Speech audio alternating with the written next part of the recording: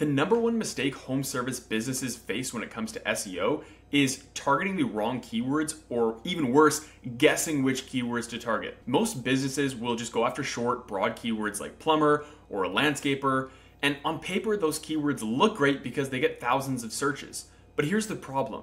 Those searches are vague. The person might be a student doing some research, a homeowner just browsing, or even someone looking for DIY tips. None of that turns into paying customers for your business. We've helped dozens of home service businesses that were stuck on page 3 for these broad terms shift their strategy to long tail commercial keywords like emergency drain repair in Coquitlam or backyard deck builder near me, similar to Andy from Tyson Landscapes. He's a landscaper that added an extra $200,000 to his business in just 90 days from Google after the previous years were completely dried up with SEO. We have, I think, 200,000 in revenue that's been added to our scope of work since working with guys. So the result is you start ranking faster and getting calls from people that are actually ready to book with you.